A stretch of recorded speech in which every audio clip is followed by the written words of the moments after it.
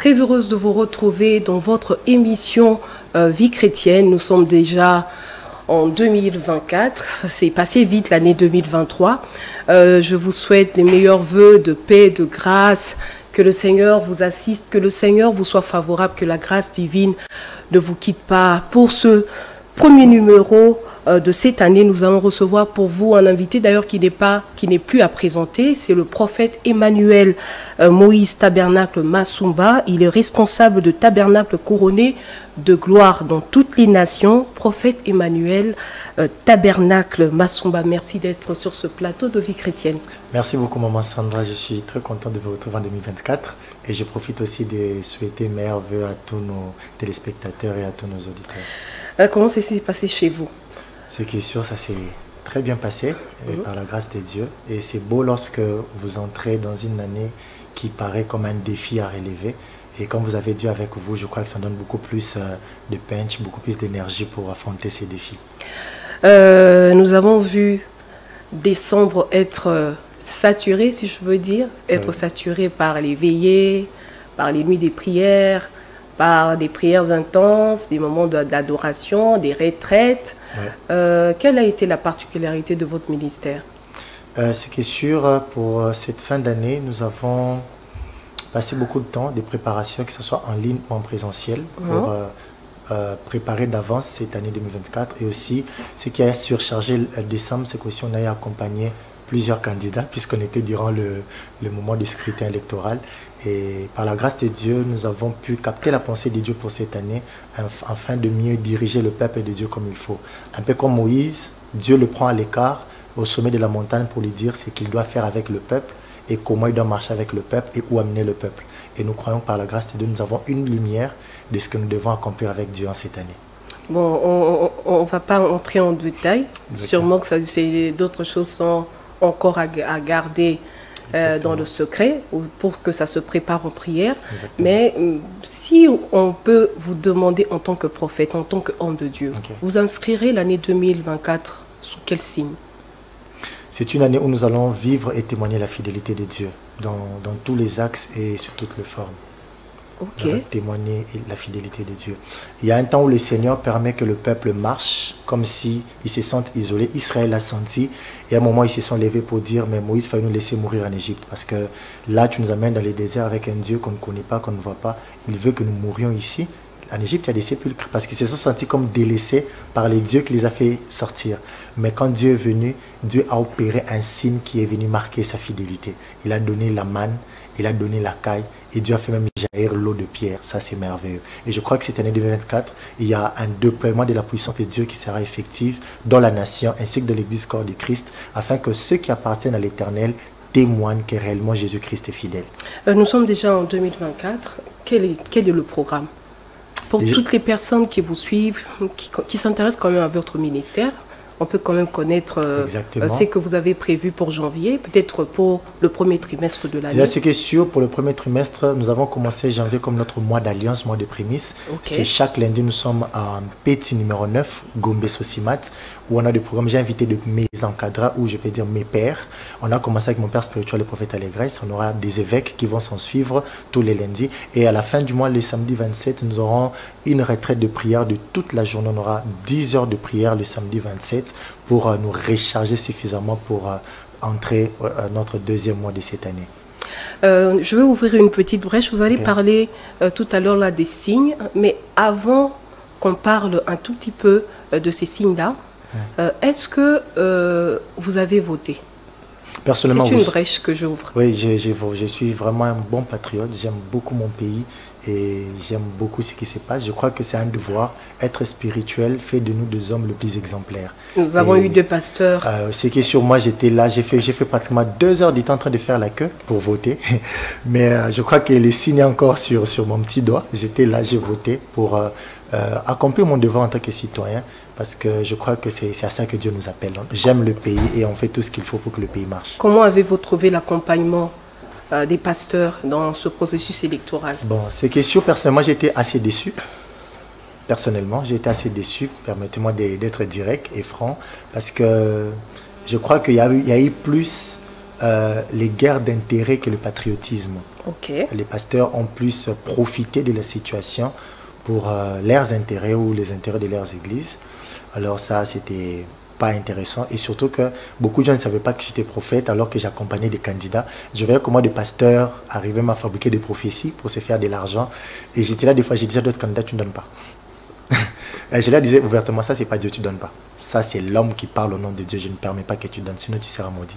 Alors c'était un peu décevant pour certains, mais d'autres pasteurs, j'ai vu qu'ils étaient de bons cœurs, ils ont soutenu sans rien demander, ils ont prié et ils ont demandé au peuple de voter idéal. Et qu'on ne vote pas selon les sentiments. Voilà. C'était une brèche ouverte que je m'en vais refermer directement. Je vais revenir sur ce que vous avez dit tout à l'heure. L'année 2024 est passée sous le signe de prodige. Le Seigneur a déployé sa puissance. Est-ce que tout le monde vivra ce que le Seigneur a prévu cette année? Ou bien c'est seulement une catégorie de personnes qui pourront accéder à cela? J'aimerais m'appuyer sur les textes de Romains 3 qui dit que est-ce que parce que quelques-uns n'ont pas cru, leur incrédulité n'était la fidélité de Dieu. C'est-à-dire que quand Dieu manifeste sa fidélité, c'est que c'est à quoi nous croyons, nous ne croyons pas, n'annule pas ce que Dieu est. Parce que la fidélité de Dieu, c'est sa nature. La fidélité de Dieu, c'est comme le soleil. Le soleil apparaît pour nous tous. Mais il y a de ces personnes qui n'aiment pas le soleil, qui sortent tout le temps avec l'air par soleil. Alors, ce n'est pas parce que tu aimes par soleil que tu empêches au soleil de faire son travail. Mais au contraire, ton parasoleil t'empêche, toi, de bénéficier des rayons du soleil, des fois qui est nuisant, comme on l'a dit, mais prenons l'aspect où les rayons du soleil nous aident à synthétiser la vitamine D. Vous voyez? Alors, beaucoup de personnes ne les vivront pas parce que peut-être ils n'auront pas assez de foi durant cette période. Parce qu'il y a des gens qui lâchent facilement prise compte tenu de ce qu'ils sont en train de vivre ou de traverser. Mais ceux qui vont rester fermes dans la foi, ils seront agréables à Dieu pour témoigner et expérimenter sa fidélité. Pour les personnes qui viennent de nous rejoindre, je rappelle que nous sommes en train d'accueillir pour vous le prophète EMMANUEL Moïse Tabernacle Masumba. Il est responsable de Tabernacle couronné de gloire dans toutes les nations. Avec lui, nous allons parler d'un sujet qui nous intéresse tous, surtout les chrétiens, la prière. Prophète EMMANUEL Tabernacle Masumba. La prière. Ouais. Pour vous, la prière, c'est quoi? Je me dis, la prière, c'est un don que Dieu nous a donné. Okay. C'est un don que Dieu nous a donné, nous permettant d'avoir... C'est la première fois que j'entends que la prière est un don. Oui, c'est vraiment un don. Pourquoi je l'ai dit? Mon nom dit tabernacle. Dans les tabernacles de Moïse, ce n'est pas tout le monde qui avait accès dans la présence de Dieu pour communiquer ou communier avec Dieu. C'était très restreint. Il y a des ceux qui étaient hors du camp, des ceux qui étaient dans le camp. Il y a des ceux qui pouvaient atteindre le parvis. Il y a une catégorie de sacrificateurs qui arrivaient au lieu saint. Il n'y avait que le souverain sacrificateur qui arrivait au lieu très saint. Or, là où Dieu communiquait avec son peuple, c'est au lieu très saint. C'est-à-dire que le peuple communiquait avec Dieu, mais par intermédiaire. Il passait par des sacrificateurs et des prophètes. Mais lorsque Christ meurt à la croix et ressuscite, la Bible dit que les rideaux du temple ont été déchirés et nous avons tous accès. Romains et Hébreux 4,16 dit « Approchez-vous avec assurance du trône de la grâce ». On dit que les chemins qui nous ont été bloqués dans les tabernacles de Moïse, dans le tabernacle de Jésus-Christ, cet accès est ouvert. C'est-à-dire nous avons reçu le don d'être en prière, c'est-à-dire d'entrer dans la présence de Dieu et de communiquer avec lui. C'est comme ça que je dis que c'est un don. La prière est un don. Vous avez retenu sûrement comme moi. Matthieu 22, je crois 21, nous dit « Tout ce que vous demanderez avec foi par la prière, vous le recevrez ». Prophète, ce verset, deux fois, me bouleverse un tout petit peu. Okay. La parole de Dieu nous dit, tout ce que nous demanderons par la prière, avec foi, on recevra. Mais comment ça arrive que après avoir prié avec foi, qu'il y ait des enfants de Dieu qui ne vivent toujours pas d'exaucement? Qu'est-ce qui, à partir de ça, qu'est-ce qui cloche? J'aimerais m'appuyer plus, je prends le même verset, mais je le prends dans les synoptiques. Je suis dans Marc. Ok. Marc, quand Jésus... Vous voyez, Marc chapitre 11. Marc 11. Je crois que c'est à partir... Si vous êtes à la maison, il faut lire avec nous. Hein.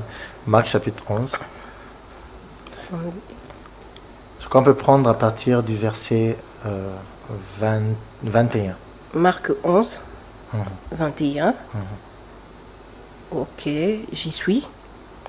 Quand nous sommes en train d'observer ces textes, je suis aussi. Oui. Le verset 20 parle de Jésus qui passe avec les disciples près du figuier séché, le verset 20, jusqu'aux racines. Pierre, se rappelant ce qui s'était passé, dit à Jésus, Rabbi, regarde le figuier que tu as maudit à sécher. Et Jésus prit la parole et leur dit, ayez foi en Dieu. Il ajoute, verset 23, je vous l'ai dit en vérité, si quelqu'un dit à cette montagne, ôte-toi de là, jette-toi dans la mer, et s'il ne doute point dans son cœur, mais croit ce qu'il dit, arrive, et il le verra s'accomplir. C'est pourquoi je vous dis, tout ce que vous demanderez en priant, croyez que vous l'avez reçu et vous le verrez s'accomplir. C'est-à-dire, ce qui engendre cet enseignement de la prière, c'est le prodige qu'ils ont vu. Christ qui a dit une parole, il veut manger le figue, il arrive là, il se rend compte qu'il n'y a rien à manger. Et il dit au figuier, plus personne ne va manger de ton fruit. Ils partent. Et quand ils reviennent, ils trouvent que là, le figuier est sec. Et Jésus donne l'enseignement pour dire, tout ce que vous demanderez en priant, croyez que vous l'avez reçu. Il dit, tout ce que vous demanderez, première action, deuxième action, vous devez croire que vous l'avez reçu, et troisièmement, vous le verrez s'accomplir. Ça fait trois choses. Ma part à moi, c'est demander avec foi, ma part à moi, c'est prier, croire, mais vous le verrez s'accomplir, ce n'est pas ma part. Moi, j'attends voir, mais celui qui doit faire pour que je voie, c'est Dieu. Donc, mais il y a un timing entre moi qui ai prié avec foi et quand je dois voir ce que j'ai demandé.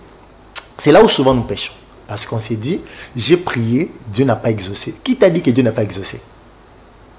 Parce que je n'ai pas vu. Et qui te dit parce que tu n'as pas vu que Dieu n'a pas exaucé? Il y a plusieurs... Or, la Bible dit que c'est par la foi. Voilà. Hein? C'est comme ça que quand on prie avec foi, qu'on demande quelque chose à Dieu, on doit s'attendre à ce que Dieu le fasse. Et on doit être sûr que peu importe les temps que ça prendra. Parce qu'il y a aussi la notion du temps qui nous trouble deux fois. Très souvent, notre foi est agitée par la notion du temps. Parce qu'on veut que quand j'ai prié à 11h01, 11h02, je vois c'est la ou bien 12h. 12h pile, je vois. Or, la nature de notre prière, peut-être que Dieu veut que tu insistes sur cette prière. Ou peut-être que Dieu a déjà prévu de t'accorder ce que tu demandes, mais à un moment donné. Mais nous, souvent, on est trop chaud dans l'exaucement. Voyez, Dieu dit à Israël, quand vous sortez, je vous amène directement à la terre promise. Mais il n'a pas précisé qu'ils feront 40 ans. Il n'a pas dit. Vous allez sortir, vous allez arriver. Certainement, ils se sont dit, quand nous sommes venus, on a fait 11 jours de marche. C'est qu'on fera 11 jours pour rentrer. Mais là, ils font 40 ans. Mais attends, Dieu, ça va pas quoi? Non, Dieu, ça va parce qu'il sait pourquoi il t'a fait traîner 40 ans. Parce que Dieu prend toujours le temps de nous préparer par rapport à la taille de notre exaucement. Dieu prend toujours le temps de nous préparer par rapport à la taille de notre exaucement. J'aime ce que vous venez de dire. 1 Samuel 1,17 nous dit, Élie reprit la parole. Élie parlait je crois, à Anna et dit, va en paix et que le Dieu d'Israël exauce la prière que tu lui as adressée. Est-ce que on peut dire que même après avoir prié avec foi, il faut se faire accompagner par les serviteurs de Dieu, des fois pour voir certains exaucements? Est-ce qu'il y a des demandes qui sont plus exigeantes que d'autres? Je pense que oui, parce que vous savez, dans le monde spirituel, il y a la loi des autorités ou la loi du positionnement qui s'implique. C'est-à-dire que, par exemple, en Israël, il y a une catégorie de personnes qu'on appelait des Oshama. Comme Jésus il dit dans Jean 11, il dit, Père, je sais que tu m'exauces toujours. Vous sentez l'audace des paroles. Je sais que tu m'exauces toujours. Une assurance ferme. Donc, il sait que lui, quand il prie, Dieu est obligé. Donc, il ne dit pas que Dieu est obligé. Je sais que Dieu exaucera toujours. Donc, si je prie à 12, il va exaucer à 13. Je sais. On les appelait des Oshama. C'est-à-dire des personnes qui ont une certaine lumière spirituelle, qui leur donne certains accès. Voyez, tous, Dieu nous aime tous, mais tous, on n'a pas une même position spirituelle. Et ça fait en sorte que, même devant le Seigneur... Est-ce que par rapport, c'est relationnel? Ça dépend de la relation, ça dépend de l'homme, bien ça dépend de Dieu. Il y a deux choses. Je crois que ça part de la grâce que Dieu fait à l'homme, mais aussi de l'implication de l'homme dans sa relation avec le Seigneur. Il y a des choses que Dieu nous donne parce qu'il a prévu pour nous, mais il y a des choses aussi que nous recevons parce que nous l'avons cherché. C'est-à-dire que j'ai payé un prix pour en avoir. C'est comme ça que vous allez vous rendre compte que même Simon le magicien a voulu donner l'argent pour qu'on lui donne l'onction. On lui a dit non, ça on ne le reçoit pas pris d'argent. Et finalement, les prophètes, les apôtres avaient même dit, tu n'as pas part. Tu n'as pas part à ça. On l'a suspendu à perpétuité. De ne plus jamais avoir accès à cela. Mais, parce que cet homme avait une notion. Il s'est dit, dans le monde spirituel, tout se paye. Tout a un prix. Il y a un prix à payer, mais seulement il a payé le mauvais prix. Il a oublié que tout dépend d'abord de la grâce voilà. Et de Dieu, du bon vouloir de Dieu. Lui, il voulait acheter avec l'argent. C'est ça la différence. Et moi, je crois que chaque prière occupe un certain rang dans le monde spirituel. Et il y a certains types de problèmes où de prières nécessitent évidemment un accompagnement. C'est pour ça que Dieu a établi ses serviteurs. Sinon, ça serait en vain. Okay. Vous pouvez prier pour un sujet, par exemple, je donne un témoignage. Une dame qui a fait, par exemple, 12 ans. On a prié avec elle. 12 ans, elle avait des problèmes de coulement de sang. Quand ça commence à couler, ça prend 8 mois, ça ne s'arrête pas. Chaque jour, elle met des bandes hygiéniques. 12 ans. Pendant 12 ans, elle avait ça. Et quand ça s'arrête, elle peut faire toute une année. Elle ne voit pas ses menstrues. C'était bizarre. Mais elle a vu beaucoup de pasteurs. Elle a donné des offrandes, comme on dit, ça n'a pas marché. Elle a dressé des autels, elle a renversé les paroles. Ça marche. Mais Dieu nous a fait grâce. Quand on rencontre cette dame, Dieu nous a donné une orientation de prier avec elle pendant 3 jours. Okay. Juste prier. On a prié avec elle. Premier jour, deuxième jour, troisième jour. On a dit, c'est bon, observe. Le premier mois, au lieu que ça vienne comme ça vient, elle a vu ses périodes pendant 5 jours. Et je lui ai dit, c'est pas bon. Le prochain mois, tu le verras normal. Et c'est revenu à 4 jours, jusqu'aujourd'hui. Ah, ça c'est un grand témoignage. Ça, c'est quelque chose qu'elle pouvait... Elle prie, elle est pieuse. Mais elle n'a pas eu de solution durant 12 ans de prière. Mais un accompagnement de 3 jours a directement donné la solution. Un accompagnement de 3 jours peut donner la solution. Ça veut dire que l'exaucement de la prière, au-delà de prier seul, ça dépend également de qui vous accompagne dans cette prière. Exactement. Vous venez de vous même une brèche pour dire que, vous voyez, dans le monde spirituel, il y a ce que moi j'appelle la loi des alliances. Vous savez, les alliances spirituelles nous donnent certains privilèges. Vous voyez? Qu'est-ce qui se passe? La Bible dit, même dans les textes que vous avez lus, plus tard, Élie, le sacrificateur, prophète, a été rejeté par Dieu. Mais c'est justement pourquoi j'ai posé cette question. Il a été rejeté par Dieu. Lorsqu'il parle, il était déjà rejeté. Il est rejeté par Dieu, mais vous vous rendez compte qu'il a libéré une parole qui a produit un miracle. Exactement. Pire encore, après, on voit le petit Samuel qui entend la voix d'Élie l'appeler alors que c'était Dieu. À chaque fois qu'il entendait l'appeler, il partait vers le maître. Il dit, mais vous m'avez appelé parce qu'il entendait la voix d'Élie. Elle est rejetée par Dieu, oui, mais l'alliance d'Élie avec Dieu n'est pas abrogée. Et Élie en plus dira justement à Anna que le Dieu à qui tu as prêté cet enfant te donne d'autres enfants. Voilà, et il a eu d'autres enfants. Et il a dit à Elkana, voilà. Même pas à sa femme. Exactement.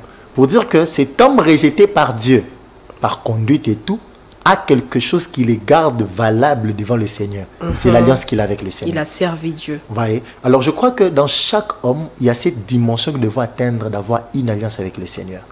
Ok. J'aime ce que vous venez de dire. Nous devons avoir une alliance. Est-ce qu'une prière peut être, bon, je veux le dire un peu de manière terre à terre. Nzambe pour exaucer ma prière, il y a battu. Un mot dépendra peu sur ça de la gaille.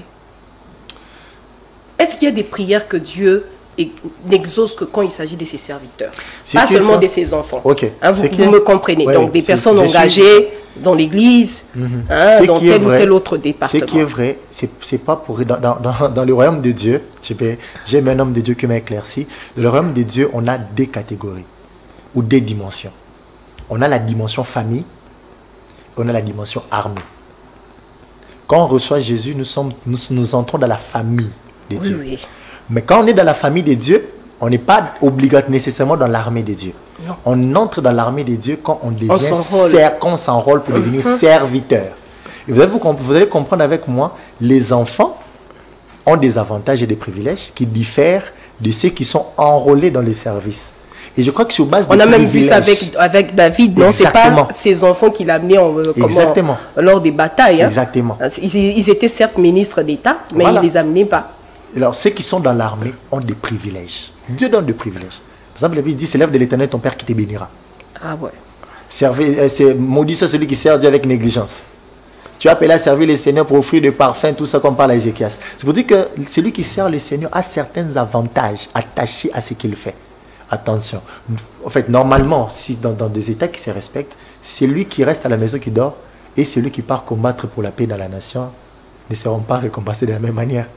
Et je crois que dans cette dimension, Dieu se soucie de ceux qui sont dans le front et Dieu leur donne un certain couloir d'avantage qui fait en sorte qu'ils ont des prières où, quand ils le font, Dieu entend différemment que toi qui passes ton temps à dormir et à ronfler. C'est pourquoi le Seigneur Jésus-Christ avait dit, priez le Maître pour qu'il envoie d'autres ouvriers, c'est ça? Exactement. Parce qu'il veut que nous puissions quitter la dimension de la famille, que nous puissions tous être enrôlés. Parce que vous voyez les temps de la fin ici, Dieu n'a pas besoin que des enfants. Dieu a besoin de soldats. Exactement. Dieu a besoin de soldats.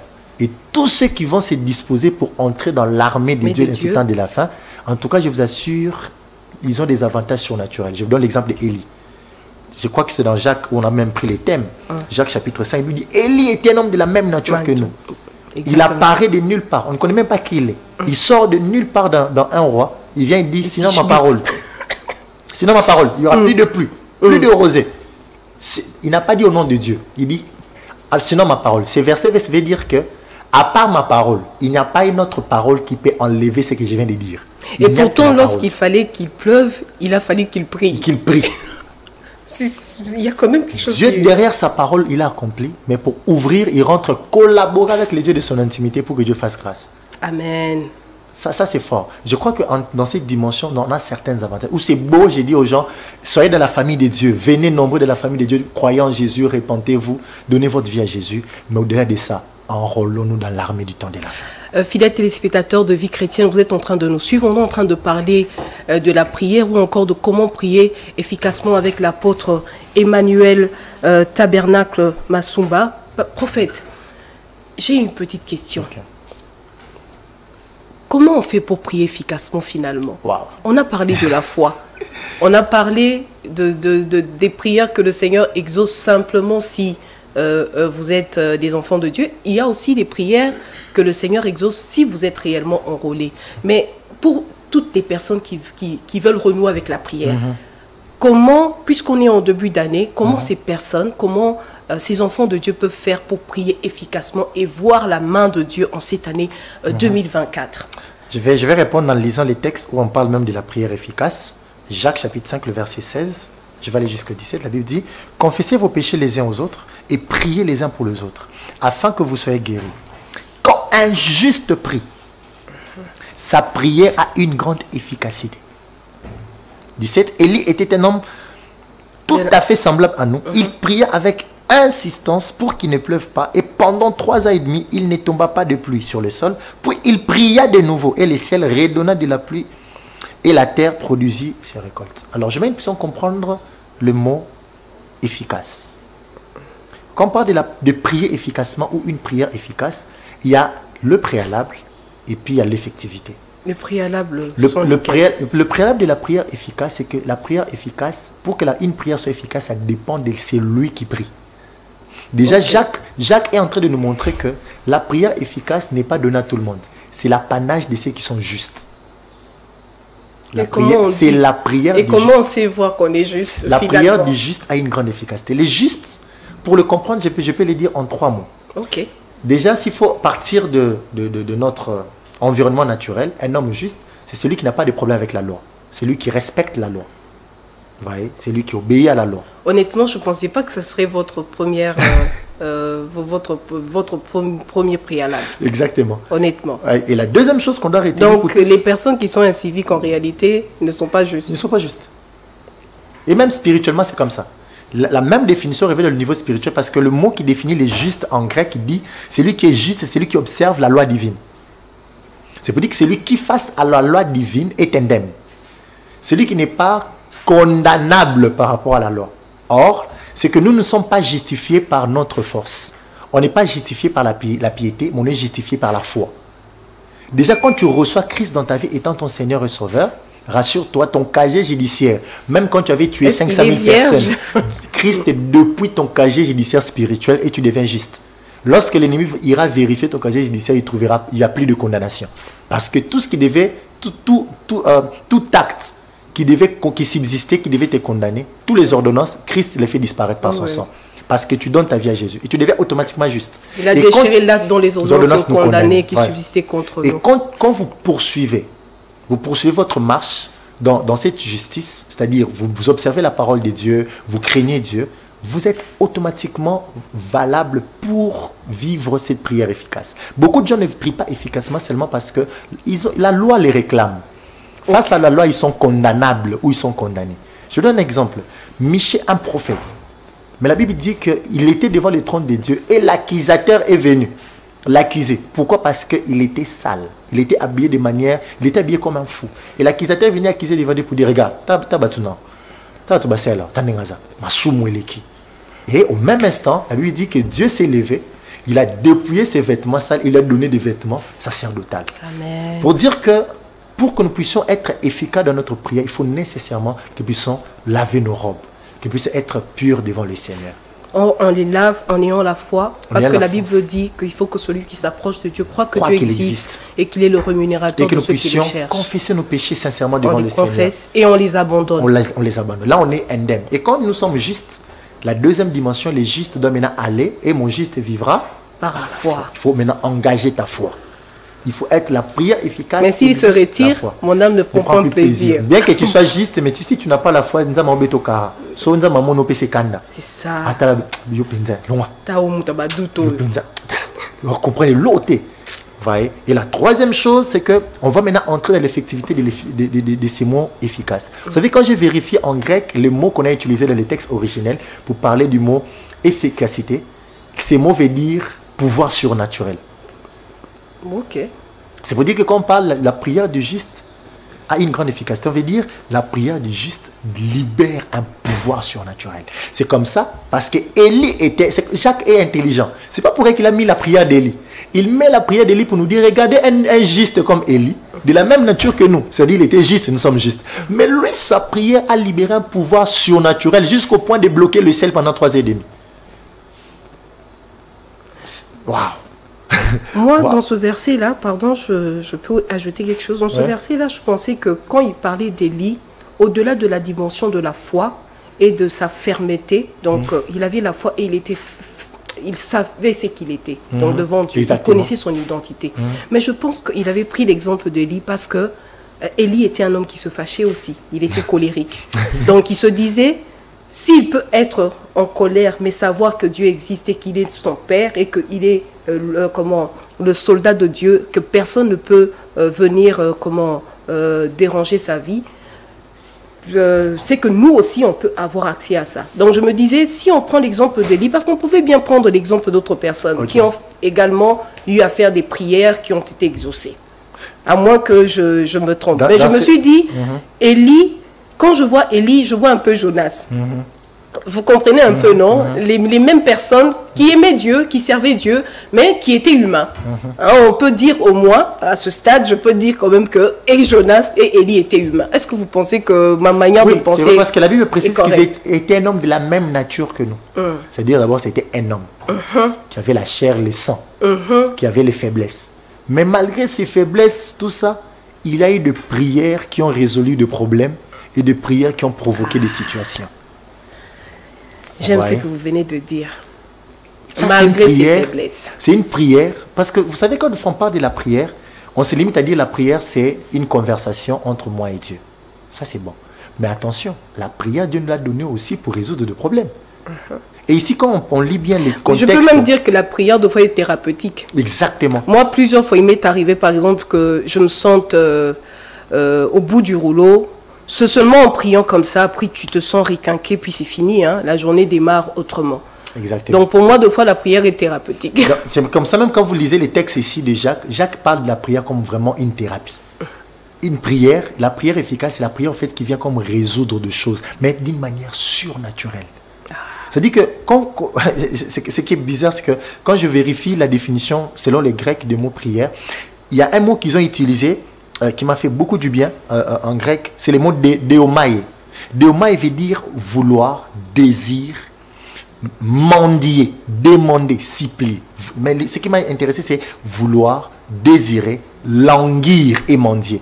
Donc il nous faut comprendre que l'homme qui prie, c'est l'homme qui a un vouloir, qui a un désir profond. Sa foi le motive, sa foi le pousse à soupirer devant Dieu, sa foi le pousse à languir. Vous savez, quand l'homme est en train de languir, c'est quand quelqu'un qui atteint une dimension, il s'est dit, c'est fini pour moi. S'il n'y a pas une intervention, c'est bon, ok, je meurs. Est-ce qu'on peut dire que la prière, deux fois, nos prières manquent d'efficacité quand on ne vient pas souvent? Je m'explique. Quand on ne vient pas souvent auprès de Dieu, par exemple, pour prier, est-ce que le Seigneur peut considérer aussi qu'on est un peu orgueilleux? Parce que quand tu ne viens pas prier, tu ne viens pas demander de l'aide, pendant que tu connais... Tu sais qu'il y a un Père responsable qui n'attend que ça. Est-ce que pour Dieu, c'est aussi une sorte... il trouve que dans notre absence de prière, nous nous rebellons d'une certaine manière. Nous sommes orgueilleux, c'est effectivement, Maman Sandra. Pourquoi? Parce que L'homme sur la terre, il n'y a pas un être sur la terre qui vit sans l'intervention surnaturelle. C'est comme ça, Isaïe 53 dit, nous étions errants. Nous étions errants. Pourquoi nous étions errants? Chacun suivait sa propre voie. Pourquoi? Parce que l'homme recherche quelque chose qu'il manque. Et la chose que nous manquons, qui doit nous combler, des fois nous pensons que c'est l'argent. Mais il y a des ceux qui trouvent l'argent qui c'est encore, ils ne sont pas comblés. Nous pensons que c'est le mariage. Beaucoup se marient, c'est encore, ils ne sont pas comblés. Nous pensons que c'est les voitures. Quand tu achètes une voiture, tu es que tu n'es pas comblé. Ce qui nous manque, c'est Dieu. Amen. Et si l'homme comprend que ce qui lui manque, c'est Dieu, cet homme va tout le temps, constamment chercher. C'est comme ça Jésus, l'apôtre Paul, sage qu'il était, nous a dit, prier sans cesse. Il y a même un serviteur de Dieu qui a dit que si l'homme comprend que la forme de son cœur a la forme de Dieu. Exactement. Chaque homme prendra Dieu et mettra dans son cœur pour être comblé. Un homme de Dieu qui a dit, quand l'homme commence à vouloir dominer sa vie lui-même, conduire sa vie de lui-même, c'est là où il se met sous le joug de la servitude de la chair et de Satan. Mais si l'homme cherche Dieu pour laisser Dieu dominer sa vie, il est réellement libre. Amen. Voyez. Et je crois qu'on a besoin de comprendre qu'on a constamment besoin de Dieu pour aller vers lui. Sinon, si on ne part pas vers Dieu, quelqu'un va me dire, mais prophète, pourquoi je dois prier tout le temps? Est-ce que Dieu ne sait pas? Dieu sait, oui, mais il veut que tu demandes. Il sait, mais il veut qu'on demande. Il veut qu'on lui demande. Dieu, c'est un gentleman. Il aime se sentir père. Il aime qu'on l'honore dans sa position. Il aime la gloire. Notre Père aime la gloire. J'aime quelqu'un qui dit, toi, Docteur Mukala, patron Mukala, Dieu aime ça. Quand on vient, Père, j'ai besoin de toi. Père, je suis foutu, regarde. Si tu ne m'aides pas, c'est mort. Si tu n'assistes pas, c'est mort. Mais il y a une autre vérité que j'aimerais rajouter pendant la prière efficace. Ça m'a choqué quand j'ai lu ça avec la version anglaise. Romains chapitre 8, le verset 26. Si on peut lire ça. Oui, j'aime lire. Yeah. J'aime lire quand... Romains 8. Romains 8, verset 26. Ok. Romains 8, verset 26. J'y suis. La Bible dit que de même, nous aussi, l'Esprit vient nous aider dans notre faiblesse. En effet, nous ne savons pas prier comme il le faut, mais l'Esprit lui-même intercède en gémissant d'une manière inexprimable. Écoute la traduction anglaise, c'est que la traduction anglaise dit, King James dit, si je le prends en français, car nous ne savons pas pourquoi nous devons prier comme nous le devrions.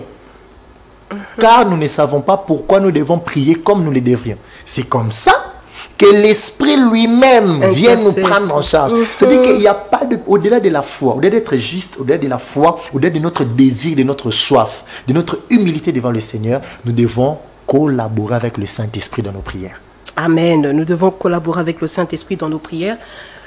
Prophète, cela veut dire que les personnes, il y a des prières qui ne sont pas prises en charge intellectuellement. Je m'explique.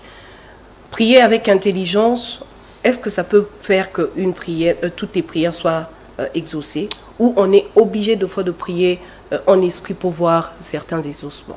Non, on n'est pas obligé de prier toujours en esprit, parce que la Bible dit ceci, j'aime l'Éphésiens, la Bible est en train de dire que par la puissance qui agit en nous, Dieu peut faire infiniment au-delà de ce que nous pensons et demandons. Au-delà de ce que nous pensons. Si Dieu peut aller jusque dans la pensée pour faire au-delà, comme il faut entendre ce que nous demandons à l'intelligence. En fait, Dieu n'a pas mis des exigences, mais seulement, je pense que si nous collaborons avec le Saint-Esprit, il saura nous dire, nous conduire ou nous convaincre dans ces temps ici précis, comment nous devons prier. Parce que la Bible dit dans 1 Corinthiens 2, lui il sonde le profondeur de Dieu. Il n'y a personne qui maîtrise Dieu comme lui-même le Saint-Esprit. Donc Dieu se maîtrise lui-même par lui-même. Et il nous a donné le Saint-Esprit. C'est comme si Dieu veut... Excusez-moi d'utiliser ce mot. De temps en temps, Dieu dit, bon, petit, comme vous ne saurez pas me comprendre totalement, je vous facilite par le Saint-Esprit à que lui puisse vous vendre la mèche de temps en temps. C'est comme si le Saint-Esprit nous donne des fuites, des examens d'état. Exactement. Bon, que les gens les comprennent comme ils veulent. Le Saint-Esprit nous donne des fuites pour dire que... On ne dit pas qu'on est pas tricheur, mais on comprend. Le Saint-Esprit me dit, petit, mon aminito, assertion 4.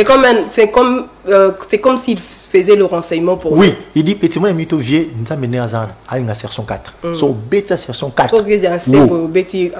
Mais nous, quand on vient avec nos prestances, tu viens, non, Seigneur, dans toute la redondance, dans toute la suprématie, je viens examiner mes mots. Non, Dieu n'est pas dans ça. On pense qu'une prière formulée de manière exagérée, avec beaucoup de français. Tu prends la position. Dieu n'est pas dans ça, mais Dieu est dans comment nous collaborons avec le Saint-Esprit. Saint-Esprit. Et il est dans la disposition du cœur. Oui, Dieu, vous voyez, quand le cœur est disposé, déjà, tu as, le Saint-Esprit est là, il est en train de matcher avec toi. Vous voyez, ça m'est arrivé, j'arrive quelque part, on me dit, par exemple, un jour, j'arrive chez une dame qui avait un problème, elle a eu une entorse au pied, elle n'arrivait pas à marcher, elle avait des béquilles. J'arrive là, j'ai voulu donner des sujets de prière, l'Esprit me dit, oh, tu as des sujets de prière pourquoi? Non, ici tu ne pries pas, arrache les béquilles et ordonne-la de marcher. J'arrache les béquilles, je dis, maman, marche. Ah, Saint-Esprit. Mais attends, l'Esprit me dit, oh, mais pourquoi? Mais toi, tu n'es pas comme un locoloté. Je me suis rappelé, je dis, je me suis rappelé d'un témoignage d'un homme de Dieu qui disait qu'il disait un homme de marché, nous marchait, nous camons le col. C'est maman, tu as le col dans ça. Non, nous camons le col. Et pourtant, il y avait un tchaki qui venait dans la quartier. On a fini, mais quand c'est l'esprit avec toi, tout le monde est d'accord. J'ai dit, maman, lève-toi, marche. Elle s'est levée, elle n'avait même pas porté même la gomme. Elle a marché, j'ai pris les béquilles, j'ai dit, moi, béquilles, mettez ça là-bas. Que plus personne ne donne qu'elle utilise. Jusqu'aujourd'hui, elle a repris à marcher. Mais moi, je voulais faire beaucoup de prières, beaucoup de déclarations. L'esprit dit, arrache ces béquilles. Ah, la prière efficace passe par la justice. Donc, il faut être juste. La prière efficace passe par la foi. La prière efficace passe également par le positionnement. La prière efficace passe également en par une bonne collaboration avec le Saint-Esprit. Prophète, à ce niveau, si une personne veut renouer avec la prière, mais malgré tout ce que vous venez de dire, la personne ne se retrouve pas, comment elle peut faire? Pour vous, quels sont vraiment les béabas de la prière?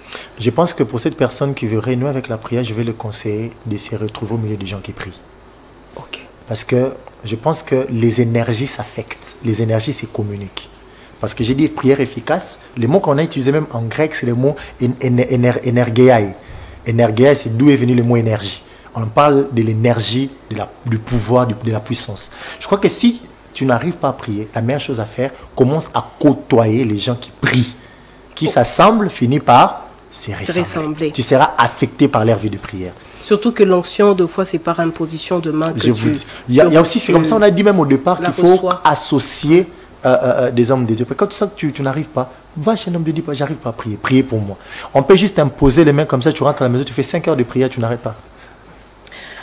Il faut s'associer avec les enfants de Dieu qui prient pour reprendre avec sa vie de prière. Vous venez d'entendre l'homme de Dieu dans tout ce qu'il a dit de bon. Prophète Emmanuel, tabernacle Masumba. Nous sommes presque à la fin de cette émission.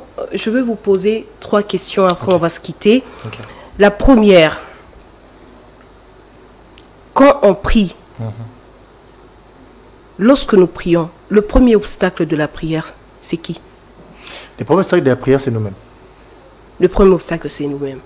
La deuxième question, quand est-ce que un enfant de Dieu peut annuler lui-même sa prière? Lorsqu'il perd la foi et lorsqu'il s'est méconduit. Troisième question. Comment vivre l'exaucement d'une prière qui a longtemps duré? En cette année 2024, vous avez parlé tout au début, c'était un piège en réalité. Vous avez dit que le Seigneur, en cette année, vous sentez que le Seigneur a placé 2024 dans le signe de prodige. Hein?